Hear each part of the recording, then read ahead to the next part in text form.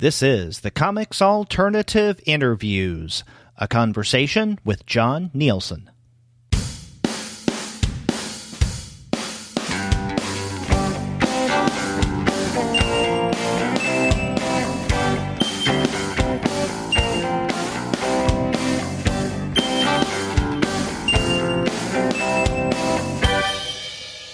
Hello and welcome to another episode of the Comics Alternative Interviews. I'm Derek. And I'm Gwen, and we're two people with PhDs talking about comics. And on this episode, Gwen and I have the pleasure of talking with Jon Nielsen. His new book, Look, debuts at MoCCA Fest this year, which takes place this weekend as we're recording this. But before we get to that conversation, we want to let all of you know that this episode of the Comics Alternative Interviews is brought to you by the wonderful folks at Discount Comic Book Service. Go to their website, dcbservice.com, for all of your comics pre-ordering needs. There, you're going to find all DC, Marvel, Image, and Dark Horse titles at 40% off of the cover price if you pre-order. For all of the other publishers, you'll find that those discounts can be 20 to 35% off of the cover price. And every single month, you're going to find some incredible specials.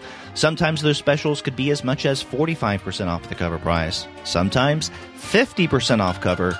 But many times you can find discounts that are even more impressive than that.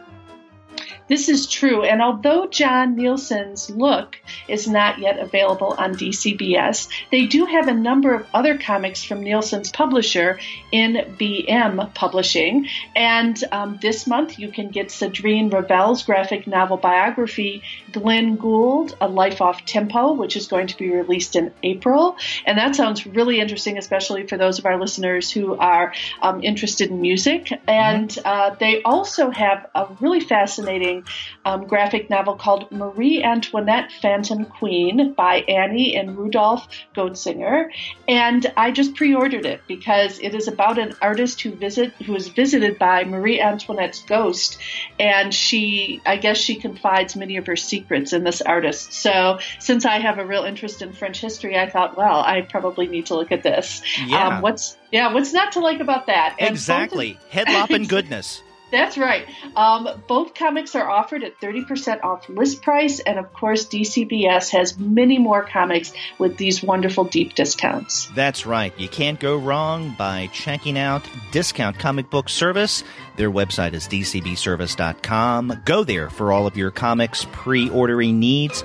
And after you do get those titles there, please be sure to send them an email and tell them that Gwen and Derek sent you. Well, Gwen, this was a really nice interview with Jon.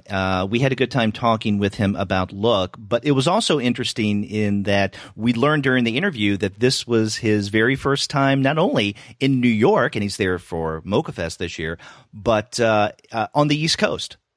Yeah, it was all I could do not to give him restaurant recommendations, but I figure that the good folks at MoCCA will be finding him lots of fun stuff to eat and places to go. But it is exciting for him, and it's great that this weekend he has the debut of Look. That's right, and it is coming out from NBM. And just to give our listeners a rundown of what to expect in the book, a Look is, I would call it, an all-age narrative, and it takes place on a world where apparently there are no more humans, but what we see, at least at the very beginning, are robots and even some animals. Now, as the story develops, we start to question whether these animals are actually the animals, and I'll leave it at that. But our main robot, who goes by the name of Artie, his name is, I guess, actually really the letter R and then dash and then TY, but it sounds like Artie, and that's how he's referred to. But we see Artie at the beginning, and he is accompanied by a friend of his who is a vulture named Owen. And Owen is asking Artie if he's going to continue wandering in the desert like he always does. And Artie, who apparently is a robot whose job is to just observe, thus the title Look, goes back and forth across the desert on a regular basis just as he's programmed. But at the beginning of the book, he decides to do something different. And the reason why he wants to shift from his routine is he wants to discover why he's doing what he's doing. And it's this decision to go off of the beaten path, so to speak, that sets things off. It really does initiate the adventure. And so we see him and his friend Owen encounter a variety of other individuals in different situations, many other robots, and it leads them to, I don't know if I would call it self-discovery. They discover something, but the book is rather open-ended in a very nice way. And so I think that this is a great book. You and I have described it, Gwen, when we've talked off mic, as somewhat existential in nature. Yes, and there's a nice balance between these sort of contemplative philosophical moments in the text, and then once the action adventure starts, it's pretty fast-paced. So it's a comic that has a sort of variety of pacing, and I think we were joking. It was like looking for Godot in the desert. Could be or waiting for Godot in the desert. Or waiting Godot, or looking for him. It was really sweet. Yeah. Well, let's go ahead and share that interview with Jon.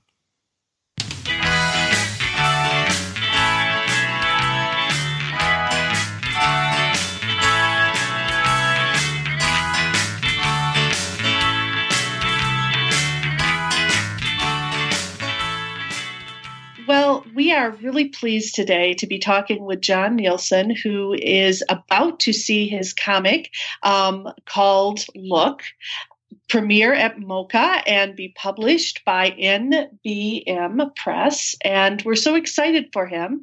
And Jon, we sort of wanted to get the ball rolling by asking you if you could give our listeners sort of the elevator pitch for your new graphic novel. Oh, sure, totally. The pitch that I always used was that it is about a little robot who is unhappy with his lot in life. Well, that's a quick elevator ride. Yeah. It's like we went up to just the first floor. I think actually that was the mezzanine, but that is true. And having just had the pleasure of reading it, our little robot doesn't really have a lot of human companionship. Maybe you could talk a bit about the world that you've created for him to be in. Yeah, sort of the idea of this is that all these robots are left on this world, and it could be Earth, it could not necessarily be Earth, but the point is that humans aren't around anymore. They used to be, and they're not now. Either they left or something happened to them. There's just robots now. Mm-hmm. And all of the robots that are left behind, they just keep continuing to perform whatever their function was. So Artie, the main character robot, his job is just go in circles around this desert. He's some sort of surveillance droid, and he just does it forever. That actually gets me to think about the title, which is Look. It's a great one word. It certainly, in fact, when Derek sent me a copy of the front cover of your book, I was like, yes, I want to interview this guy. It's a great cover. And yeah, could you talk a little bit about the title, why you chose it? For simplicity, and I think it has a couple different meanings. That's his job is to look, but then he's also looking for deeper meaning in that. Mm-hmm. And then, not to give it away, but when he finally discovers the deeper meaning, he's not exactly happy with it, and he needs to go even deeper. It's continuing loop of looking, I suppose. That's a really good way to put it. Yeah. And in fact, one of the things that's really noticeable about this book is that, given the kind of story that you're telling and the art, which, it's definitely something that a younger reader would really gravitate toward. There's quite a bit of depth here. I couldn't help but think of, let's say, Waiting for Godot or other works by Samuel Beckett. I guess in general, I found this a rather existential narrative. I would describe it as my midlife crisis book. That's really what it is. That's great. I'm not even 30 yet, but I think there's some stuff that, I was kind of going through. Wow, Art, you're having comics. a midlife crisis at that age? Yeah, a little early, yeah. You are precocious. Well, I was trying, because comics is kind of what I've gotten into, is what I like to do, but I was having a hard, like, am I really good at this? Is this what I need to keep doing? All that sort of, And I ended up putting that into a book about robots. Well, maybe this is a really good time to segue into talking about your work as a comics writer on a webcomic that I just got a chance to read some of today. And I hope I'm saying this correctly. Massive Pwnage. Is that correct? Pwnage. It's sort of like a weird variation of the word ownage. It's a silly gaming thing. No, but that people don't say anymore. It's like an outdated word by this point. Well, I both missed when it was in and apparently when it left. So, but I see that you did this for a number of years with Josh Rivas as the writer and you as the artist. So, right, were there things that you picked up there that you then sort of found their way into Look? Yeah, that's definitely like where I got my start in comics. And where I discovered that that's something that I enjoyed doing. And after doing it I did Massive Pwnage for I think 3 or 4 years before I got the itch to tell a long form story. And that's where Look came from. And in fact, in going through Massive Pwnage, I was noticing the evolution, not only of the storytelling, of how it went from, let's say, a gag strip, right? Kind of a done in one, daily, somewhat daily kind of strip, to something where there is more story depth.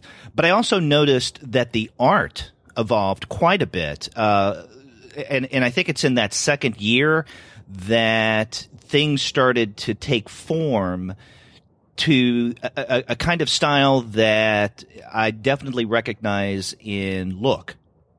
Oh, well, thank you for saying so. So if old art is... Oh, sorry. I was just going to say that old art is hard to look at for me. Well, tell us a bit about the evolution of that style, and not only how you feel that you have developed as an artist, but also as a storyteller. Oh, well, stubbornness, mostly. Just keep banging my head against it until it gets to looking the way I like it to look, and it's still not there yet, but it's a process. And what? Sorry? No, go ahead. Well, I was just going to ask you, what artists really influenced you when you were coming up?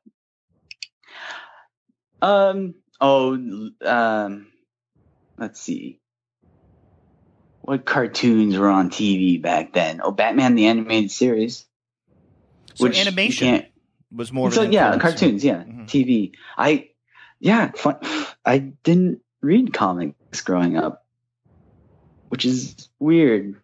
That is what I ended up latching on to, but I didn't really read. I didn't read Batman or Superman or anything. I barely even read Peanuts in the newspaper. I didn't read Calvin and Hobbes until like a few years ago.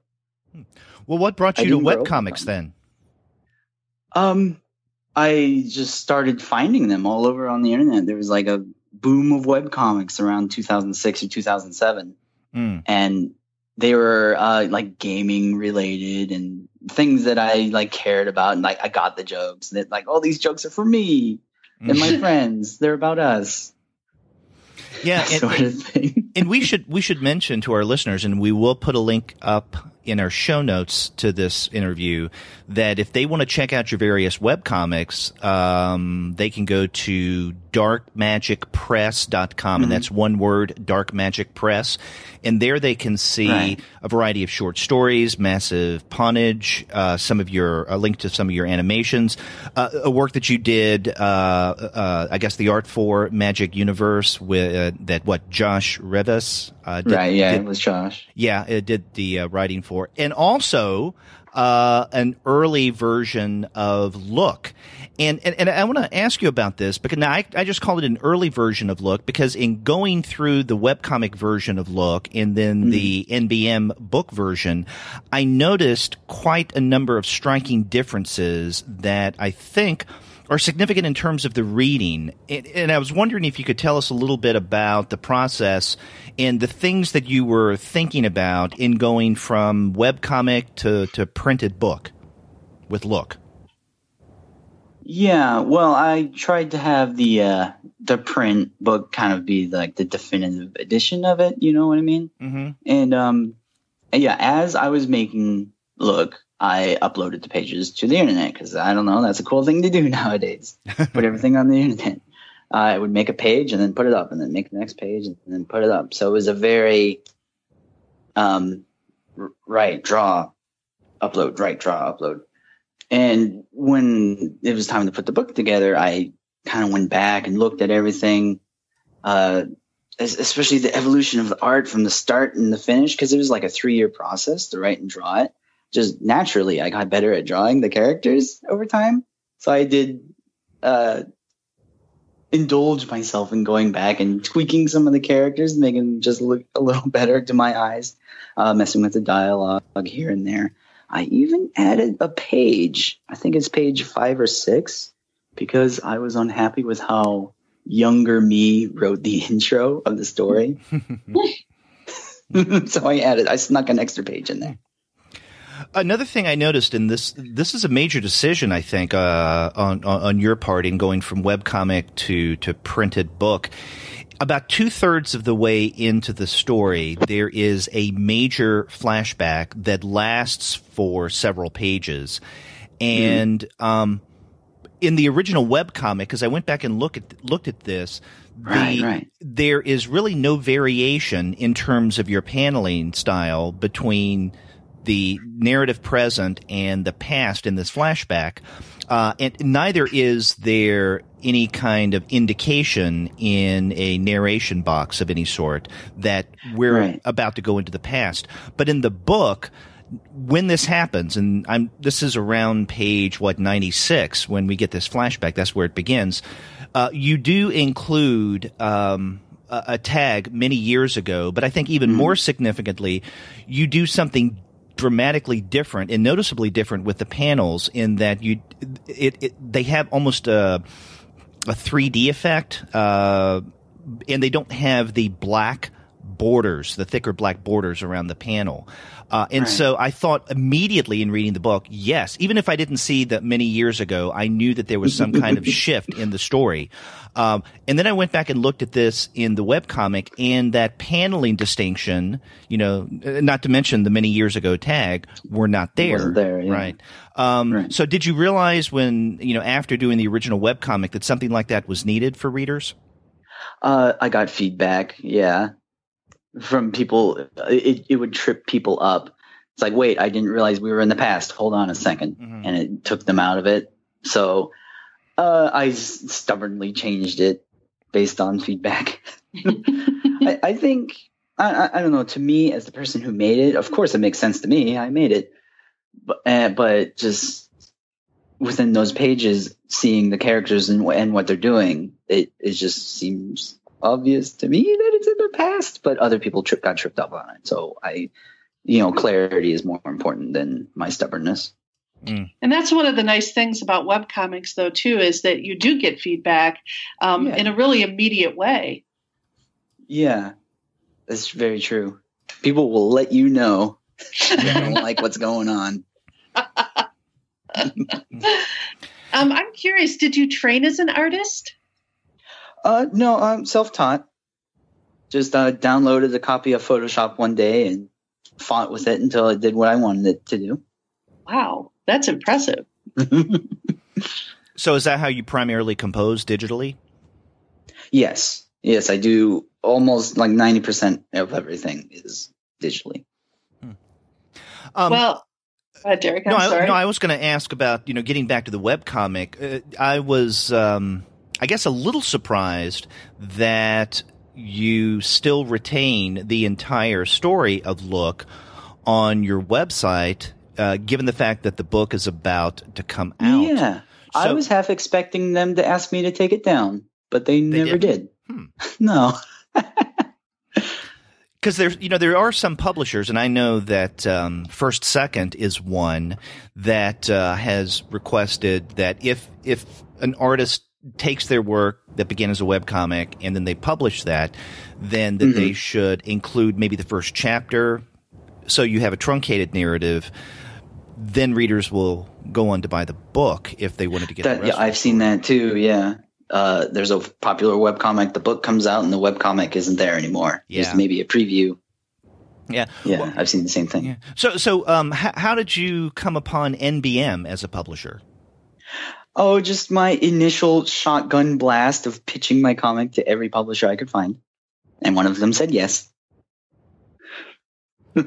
Well, how does that go? I mean, it's interesting because it's not a question we often ask on the Comics Alternative, which kind of surprises me that we don't. But, not only how you find a particular publisher, but what does one do? What does an artist do when they have a comic and they shop it around? I mean, I know about the process from, let's say, a non-comics perspective in publishing, but not so much in terms of comics.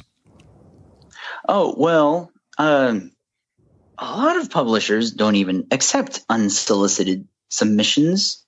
So I couldn't tell you about those. You would either have to have like an agent or know somebody, right? But for this one in particular, they have an open submissions page on their website, and they have a huge long list of rules and guidelines of how to structure your sort of pitch package. So I don't remember what their rules exactly were, but normally you need to have like your one line intro to the story, a synopsis, a story synopsis, tell us a little bit about the world, set stuff up for these people who are going to be reading it, and then include either the full work or sometimes they only want a snippet of the work. And you pretty that up and make it look as nice and polished as you can, and you send it on its way and hope someone likes it. Well, I kind of want to jump in and just talk a little bit about that world that you've created in Look. It was a world that I felt pretty comfortable in pretty quickly, which says something maybe about me. What I'm feeling right now, a little barren, a little bit. What is my purpose in life? But that is the actual midlife crisis. I agree. But could you talk a little bit about creating the story space? Some of the I don't know how much you want to talk about the characters, but there certainly is more than just the robot, and I'd love to hear a little bit about your thinking about that. Well, at one point they do visit sort of a robot factory, and this is and even before that you see remains of humans just in the background, and the story never really hits you over the head with this. It's just stuff for you to find. It's like, is that an old swing set in the middle of the desert? What's that there for? And then later they go to a robotic factory, and the conveyor belts and the machinery is all still moving, but everything that's being manufactured is just being dumped in a giant refuse pile. Like, it's not being used. It's just going through the motions. And and again, that's not even like talked about. It's just happening there within the world. And I think that helps a lot in your world building. Just leave things for people to find. You don't have to hit them over the head with it. Yeah, I noticed that. I really liked the little sort of village ruin with the little playground outside of it. That was sweet, Well, thank you for saying so. I thought I did a good job. Well, what did you have to keep in mind in terms of creating the variety of robots that we have in this world? Like, what were how did you distinguish one kind of robot from the other? Well, they all kind of have a sort of unified look. They all have like on one wheel. They're all on one wheel, and they all have one little eye and very limited. Like, there is as unlike humans as practically possible. They don't really have arms and legs, and they don't have a lot of facial features besides the eye. There's no eyebrows. They don't look like humans. They're robots. Mm-hmm. And a lot of coming down to their design, a lot of their designs are sort of functional. Like if there's a garbage robot, he looks like a robot. You look at him and he looks like he's a robot who picks up garbage. Mm-hmm. And then they're lumber bots. Right. Yeah. And they have like saws and chainsaws attached to their arms. And then I love those. Yeah. And then there's one robot that we see him toward the end, which surprised me a little bit because I thought that after Artie and his friend Owen got rid of him, that we may not see him again. And that is do you pronounce his name Bowl or Boley? Oh, Bowl. Yeah. Bowl. Yeah. Bowl. Yeah. And he's someone who, and tell me if I'm off base here, but he works at some kind of, I guess, major facility that Artie goes to every now and again in order to be checked out to make sure that everything's okay. And so Artie goes to this facility to make sure that he's working well, but he's doing this off schedule. And then Bull reluctantly checks him out and then realizes something may be wrong. I'm going to have to wipe your memory. Right. Yeah. And he's understandably not into that. Artie doesn't want to have that happen. So he gets out of there. Yeah. But then when we see him at the end, and I don't want to give anything away here, but I think it's safe to say that Bowl does go through some kind of character shift or character development. Yeah. Just him pursuing Artie kind of also takes him off his regular plan, and he just starts to see more of the world, and he changes a little bit himself too. Yeah, there is an interesting interconnectedness here. Just one move on Artie's part seems to set into motion a lot of unanticipated consequences, which I thought was interesting. Totally unintentionally. He's just trying to figure out what his purpose is, really. Mm-hmm. He's just on a journey. Yeah. And he touches on people along the way, or robots. Yeah. Earlier I used the word existential to describe the theme here, but at the same time, there's something Zen-like in that with not only Artie, but Bowl, as you mentioned, they basically develop as characters when they do something different. In other words, when they get off the beaten path or when they get off of their routine. Because both of them, especially Artie at the very beginning, is locked into a specific routine, and this is what Owen, his vulture friend, asks him. But it's only by breaking out of the routine and seeing the world in a very different way and forcing yourself to see it differently and to do things that you normally wouldn't do that you begin to learn who you are.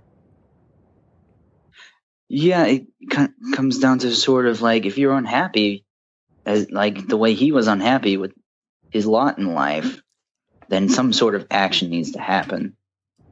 It won't, things won't change or get better, or you'll magically get happy one day through inaction. Or through doing the same thing over and over, which over and over and over and over and over and over. Right.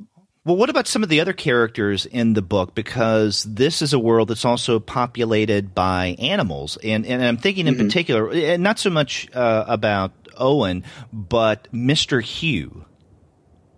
Right. Well, I mean, tell us about Mr. Hugh. My idea for him was that he was sort of I'll go ahead and say that he's a robot.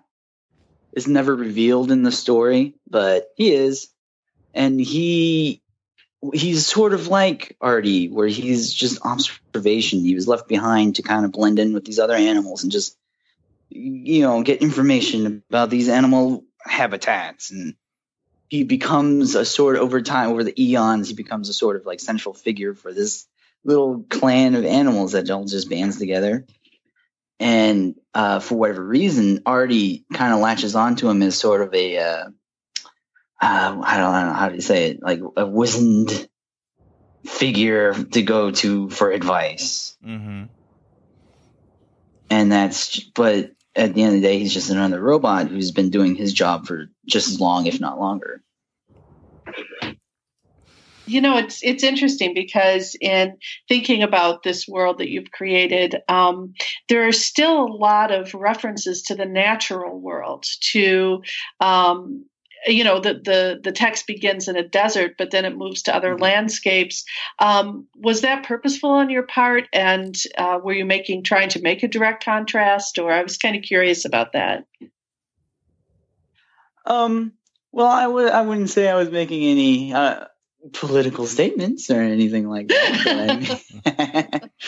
But no, it just from a story perspective, it just makes sense for him to leave his world and appear in a world that he had no idea how to even describe. Like, he had never seen trees, and they end up in a forest. It's like, what is that thing chases us? I think it's called a bear. It's like, what the heck is a bear? And yeah, just going through different locations, and then they end up they start in the desert, cross the mountains, go into a forest, and end up some different places later. Just change of scenery. Now, you were telling us that this is a world where the humans have vacated, but we do see one human, or someone who appears to be human, in Look, and this takes place in Steam City. And I don't know if I should ask you to give it away whether this is actually a human or not. Well, that's the question, isn't it? Yeah. Well, I don't know. I have some ideas about who he is. More than anything, he was sort of that's kind of the point of him. You're supposed to see him and wonder, is he a human? Is he a robot? Or what? Was he previously human? Is he a cyborg? What's his deal? It looks like he's in charge. Who is he? I'm not telling. Well, darn it. No, I was going to say that. No, that leads me to I guess a follow-up question to that is that there are certain parts of this story that we have in Look that are they're not incomplete, but they're placed there almost teased as a potential for other kind of stories that you could generate from this world. Mm-hmm. And that leads me to believe that you may have something in mind. And another thing that makes me say this is on your website, darkmagicpress.com, there is another story based on this world, Looking Back. There is. Yes. There is, yes. Which is interesting because you've also spun out a couple of other shorter stories from another comic of yours, Magical Universe. And I'm wondering if you plan to do more with the world of Look. I have some ideas. Right now I'm kind of distracted by, other ideas that are currently more fascinating to me. But especially I'm kind of I want to see how the book does. Like if there's demand, I will gladly come back and play with these characters some more and tell you a little bit more about this world. And I do have the ideas for that. This reminds me of the webcomic that you have that's called Comics Are Hard. You have that great comic where you have one idea standing there saying, I'm a great shiny idea. Hello. and then you're like, this turned out to be a lot more work than I thought it was going to be. And Right. Then there comes the other idea. Hey, I'm a new idea. Pay attention to me now. Yep, that's pretty much exactly how it goes. That was great. Well, are you going to continue focusing a lot of your efforts on your webcomics, or are you going to pursue more, let's say, conventional formats such as print, or just, try to juggle both at the same time? Yeah, I'll probably continue being a crazy person and trying to do everything all at once. It seems to be going okay so far, but my problem is I have too many interests and too many things, and I want to do everything. But Yeah, like you were saying, I have these like short stories that I've been putting up on my website, and that's kind of what I've been trying to focus on, is telling more long form stuff rather than the gag a day comic that I used to be doing. I feel like I'm strong. That it's a stronger place for me to be telling stories. I'm not as hilarious as I thought I was with the gag a day comics. And I noticed that you also have a Patreon account, and that's a way for some creators, especially those who do webcomics, to continue doing what they do.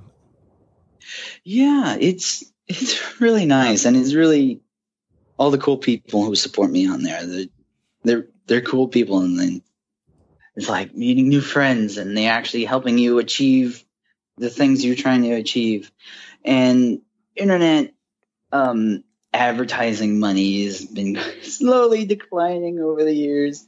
I have banners on my website, but they don't do anything anymore. So it's really great that this sort of alternate revenue stream arrived, and it's a cool connection with the people who follow your work, your fans. Mm-hmm. It's really good. Are you part of sort of the scene in Portland? I know there's a lot of comics creators whom Derek and I have read and talked to. Is it a good environment for the work that you're doing?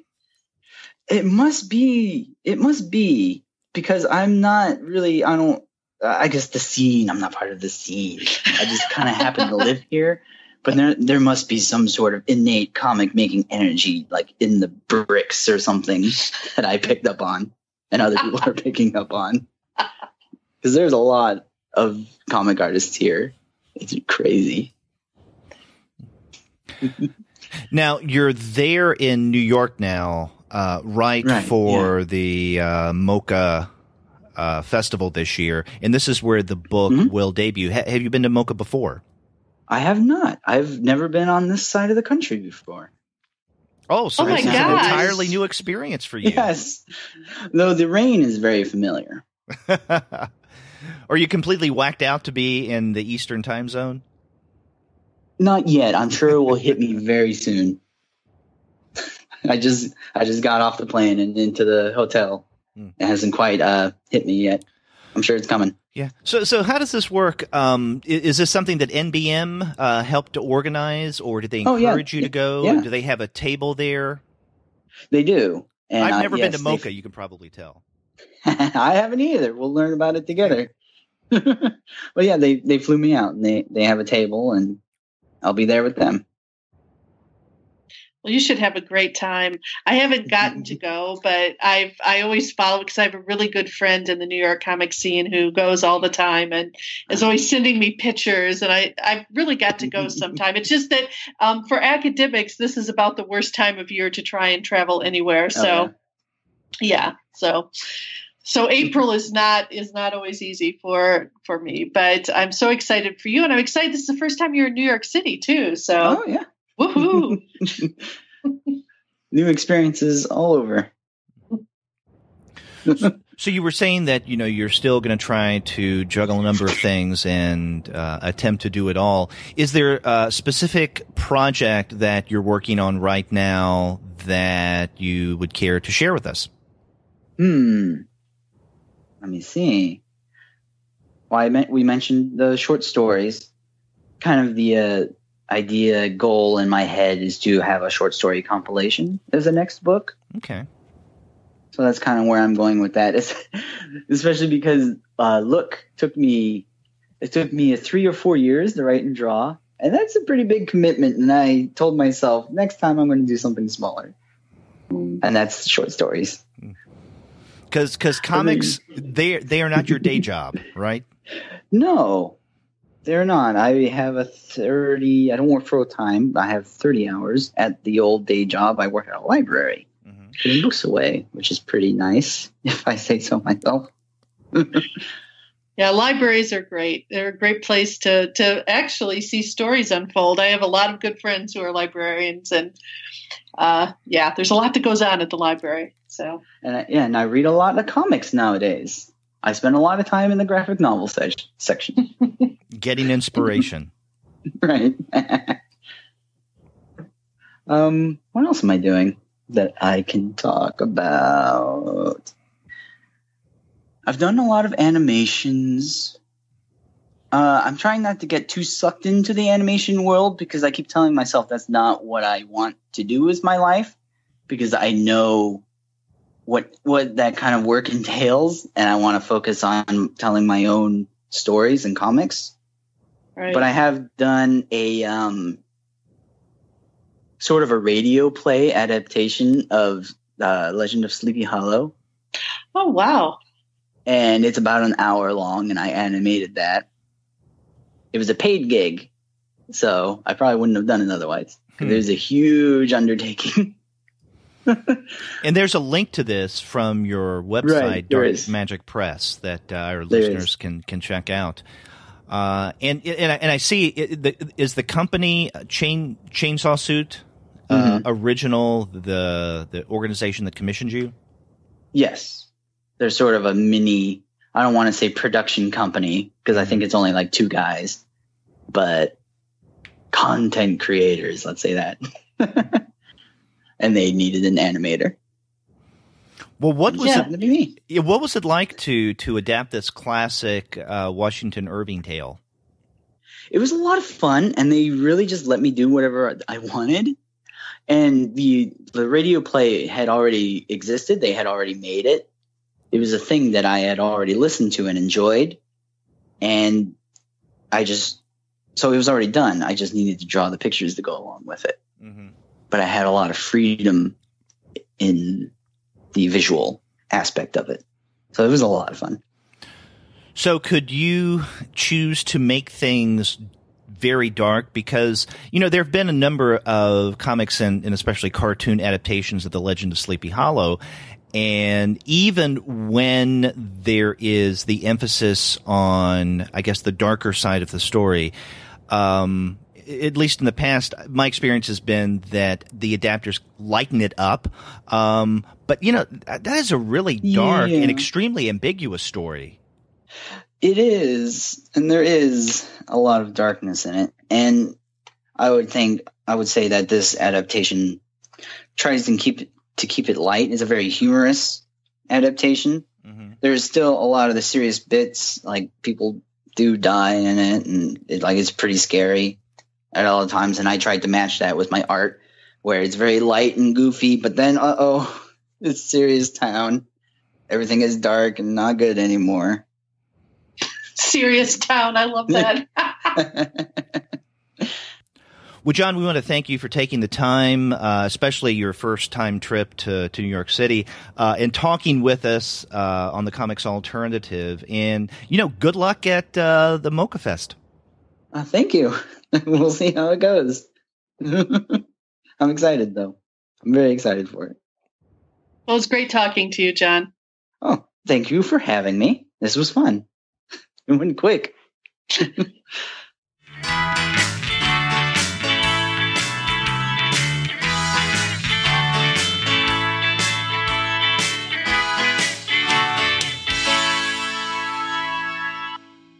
Wow, Derek, that was a lot of fun learning about Jon's background and his wonderful work in his first comic Look. And there's a lot of great short stories and webcomics that our listeners can access online after they've listened to this interview. Yeah, that's right. And I know we said this during the interview, but let's tell our listeners once again, and this will be in the show notes, that his website is darkmagicpress.com. That's one word, Dark Magic Press.